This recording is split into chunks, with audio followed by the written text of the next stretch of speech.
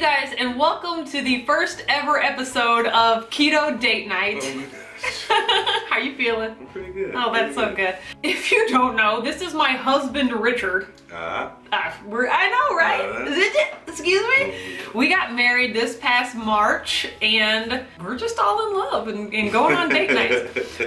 While we were dating, one of the things that we enjoyed doing was a special date night where we would just pick a local restaurant and go and enjoy ourselves. Yes, and it was really just a fun thing for us to do together. I would agree. As we both love food and we both love being together. But given all the things going on in the world right now, we can't go to any restaurants and we can't go out. So we thought that we would just continue our date night tradition, but in the house. All we need to have a date night is each other and some delicious food, and thankfully Richard is an amazing cook, so we decided, no, you see this meal.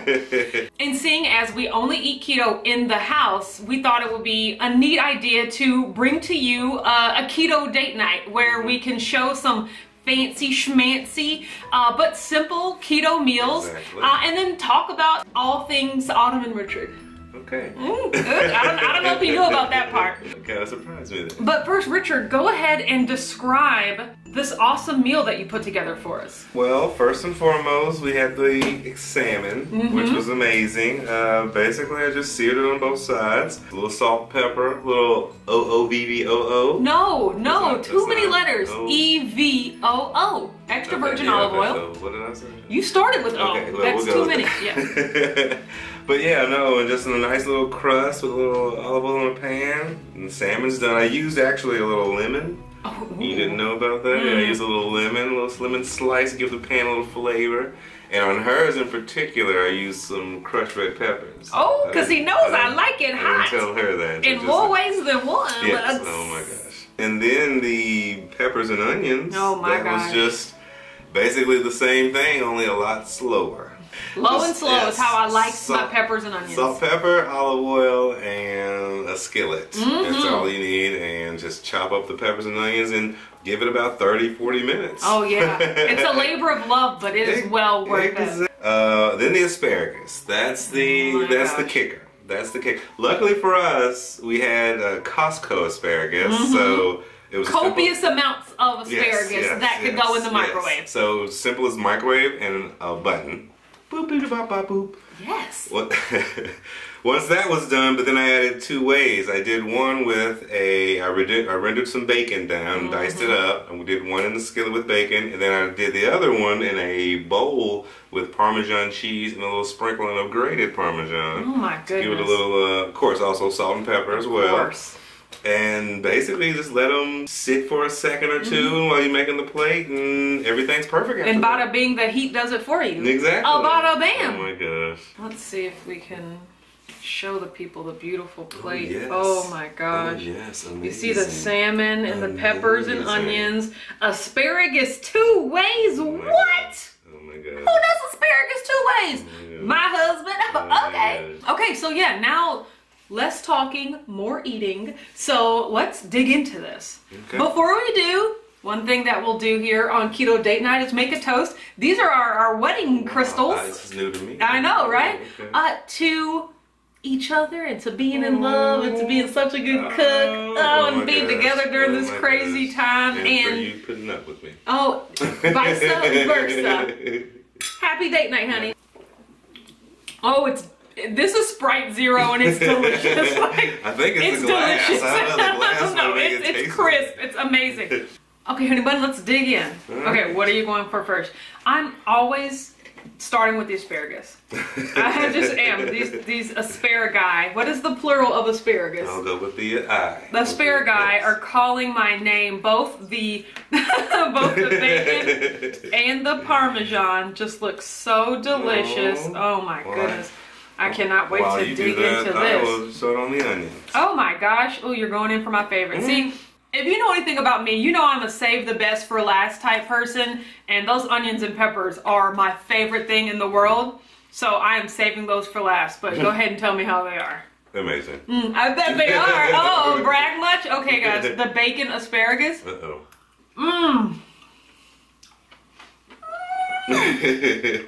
salty, so crunchy, meaty, asparagus-y though, like fresh and green. You are so talented. Oh my gosh. I'm just so lucky to be married to you. Oh my gosh. Okay, now I'm doing your move. Oh my gosh. You guys, this is my favorite thing in the world. He's such a good cook. We just have so much fun together, but the food tastes so good. Y'all know I like my salmon like well done. Extremely. All the way cooked through. Extremely. A little burnt, if you will. Like that's how I like the majority of all my meat cooked. Destroys the salmon. I destroy all meat. Like but he won't make steak for me. Like exactly. Well, I make it. You do. He makes it much to his chagrin. It's just he makes it. Cry. He weeps for the beef. A tear leaves my eye. That steak died twice. It's so good. It's so flavorful. I can't believe you get that with just like salt and pepper and oil. I know. You are a magician, Richard. Oh my gosh. Peppers and onions. It's so beautiful. This is why I married him right now. Because of these peppers and onions. Oh, I knew I was going to be getting these for the rest of my life. God. I was like, sign me up. Gosh, you are so beautiful. Oh my gosh, shut up. Be quiet. Be quiet. Okay, with this being the first episode of Keto Date Night and whatnot, I thought it would be fitting to tell the story of how we met. Okay, Richard, so tell the story. Oh my gosh. I mean, basically, I was on a job. What was the day? Set the scene. Oh March 9th, 2019.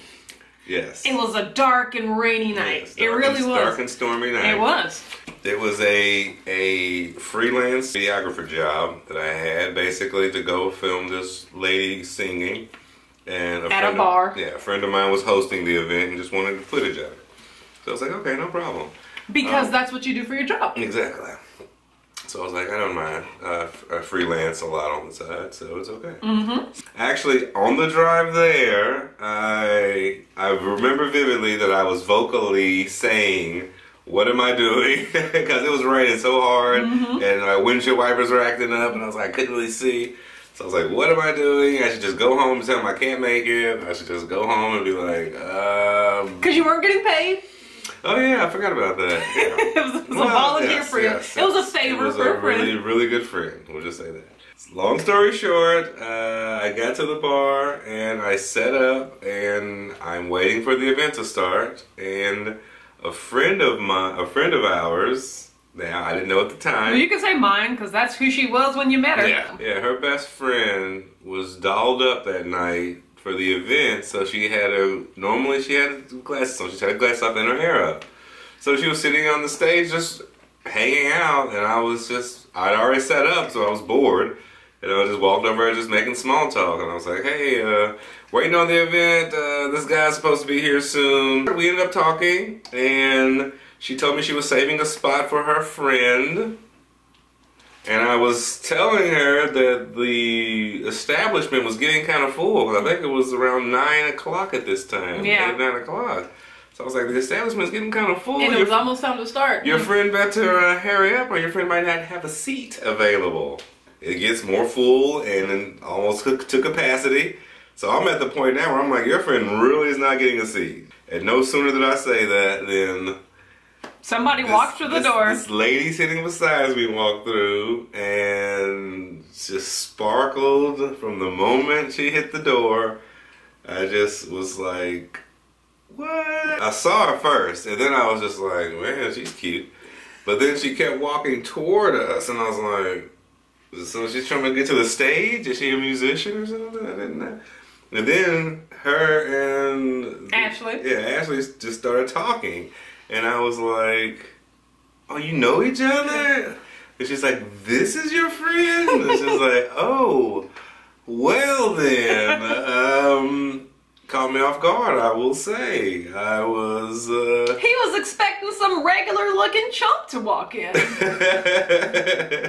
And then here I go walking in and I walk right up to him. And I start talking, and the thing is, from my point of view, let me start from my point of view. Okay. Dark and rainy night, I am super annoyed. I don't want to be going to this event, but my best friend is emceeing the event because her husband is hosting the event, and she asks me to come. And my answer was no. I don't want to come. I don't like bars. I don't like concerts. I just don't like being out of my house when I don't have to be. So no. And then she goes, but Autumn, you never come anywhere and you never do anything, and just come and sit next to me. You don't have to talk to anybody. Just come and get out of the house. It'll be fun. And I was like, I bet it won't. I did not know any of it. But I decided to come anyway. I pulled up to the bar. It was raining. I walked in to the door and I told her, I said, save me a seat, because when I get there, I'm going directly to that seat. I'm not talking to anybody. I'm not making small talk. I'm not looking around. I'm only here to support you. I'm only here because you asked me to come out, okay? So I walk in and it's pretty packed, but I see my best friend just chatting it up with this strange man. And I mean, the way that they were just talking, I was just like, oh, they know each other, they're cool, so we're cool. So I walk up to my best friend, I say, hey girl, what's up?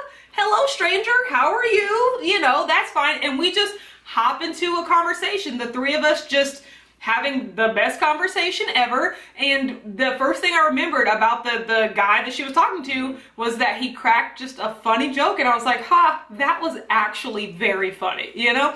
And we just talked for a couple more minutes, and the guy was like, okay, well, I have to go check on something. I'll be back in a minute. And I was just like, okay, bye. You know, more time for me to chat it up with my girlfriend. So he leaves, and I'm just left there with my best friend, Ashley, to which then she says, I don't know who that is, but you two would be perfect together. And I was just like, you don't know who that is? Like, why were we just talking to him for 5 minutes? Like, you guys just look like you knew each other. And she was like, no, we were just talking and he was really cool. But like, you guys have a lot in common. And I was just like, okay. I mean, he was funny, which, you know, number one checks off that box immediately.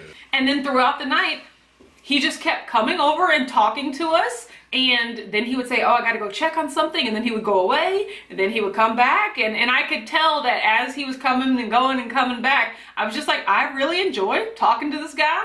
I know he got to enjoy talking to all of this. You know what I'm saying? Oh my gosh. That was true though. Thank you. At the end of the night, it's like after 11. Like I keep going back and forth. Yes. And what I was going back and forth for was checking on his cameras. Yeah, well, I had the cameras locked in tripods, so I was... He was not doing his job at all. He was letting the tripod... He was letting the tripod tape the concert so that he could sneak away and come talk to yours truly. Behind the camera, but there was other more important interests that caught my eye that night, so tripod are working. So he went as a professional and went to check on his cameras, make sure everything looked good. And at the end of the night, like, it was late. I mean, it was late. I mean, so for me... No, that's an early night. Yeah, he literally went to another pizza restaurant after that. I was like, hungry. Oh my God. I was like, how could you fathom eating? I went home and went straight to sleep. I missed that pizza place. Oh my gosh. But... So I could tell that I wanted our conversation to continue, and I could tell that he was very interested in me, and I was interested as well. However, he was being such a gentleman and working his way into asking for my phone number, and I just did not have the patience. I was like, look. She had things to do. I was like, look, I'm tired. Like, I want to go home and go to sleep, but I want you to have my phone number. Well, also, the event wasn't going to end for a while. Like, the event was still like another hour away. Yeah, and I was just like, I can't do this anymore, but I want you to have my phone number. So he took my phone number. He said, I'll call you tomorrow. She beat me by like 5 minutes. And those were 5 minutes I did not have. I was like, I'm leaving now, so I'm not going to be here in 5 minutes for you to ask for my phone number, ergo, take it. But I knew he was going to ask for it, so that's the only reason I gave it to him. So I gave him my number that night, and he said, great, I'll call you tomorrow. And I, you know, part of me was just like, yeah, right. They always say I'll call you tomorrow. They never call. You know, who cares? It was great talking to him, but like, I ain't chasing no man, okay? I'm too old for that, and I'm not gonna do it. So hey, if he calls, that'll be great. But I was fully prepared for you not to call ever and just be like, oh, that was a fun night. But the next day, much to my surprise, he called and we had a great phone conversation, and he asked me to coffee a couple days later, and we went and got coffee. And then at that coffee date, he asked me on another date later that week, and he did all of that pursuing and courting that a woman could only dream about. He called me that day, and every day since. Like, there has not been a day since March 9th, 2019 that we have not talked. And we pretty much count that as the day that we were together. I mean, the day that we met, we were pretty much together right at that moment. You know, we went on a few dates. I agree. I'll call it, we'll say 10 days to 14 days to like make it official, but you know, we talked every day after that, and it was pretty much a foregone conclusion, and that's why we got married on March 9th, 2020. It was a year to the day that we met, and it'll just always be such a special day. Yeah, it was a whirlwind that it was a whirlwind. I was happily a part of. Yes, and tell them, I didn't know about this, and I still don't believe it to this day, but tell them what you told your mother the night of the event. Tell them what you told your mom. Tell them what you told your mama the day that we met. Might be the next day. Okay, the next day. I may or may not have said that I found my forever girl. The day after meeting me. It may have slipped out. I mean, it's only like honest. And what did your mother say? She said, slow down. As any good mother would.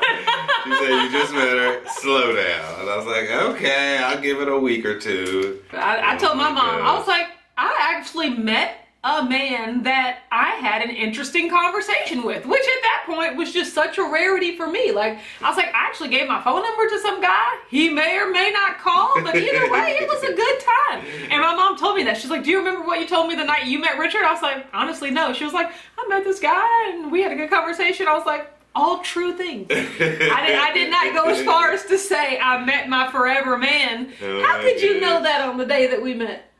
I mean, just because I know what I want. I know what I like. But you don't know what I want. You don't know what I like. You got to. Okay, guys, that's it. That's the story of how we met. Just such a chance encounter. I hadn't planned on going there. Yeah, I can't tell you the last social event that I went to before that. And the crazy thing is, so by both doing favors for our friends, that's how we met. Not knowing that our friends were married to each other. My best friend, the MC, is married to the host, who is the person that hired him. So how have we been 1 degree of separation our entire life? Shows you how crazy things are. It's just, you never know. But that don't matter because we're together now. Oh my gosh. Well, it's just about you just believe. You just believe and know that they're out there. Because I'm here to tell you, if you don't think he's out there, got him. Okay, just wait. Just wait for a little bit. He's coming. You're so cute. You're my dream come true, sweetie. Oh, I didn't know that. I did know that. Nah, she tells me all the time. And she's mine as well. Okay, guys, thank you so much for joining us for our first ever keto date night. This was a blast, to be honest. If we bored you, I apologize. I still got some salmon that I'm going to scarf down after we cut this off, because I mean, this is amazing. If you have any other questions or topics that you'd like us to address on our next date night, go ahead and leave them in the comments down below. Once again, thank you so much for joining us on our little date. Hope you dressed up. Hope you got fancy. Made it a double. And we'll see you next time. To my woman, love of my life, and my forever wife. Oh, you called it. I know. Oh, cheers to us, baby. Cheers to us. Good night. Night, all.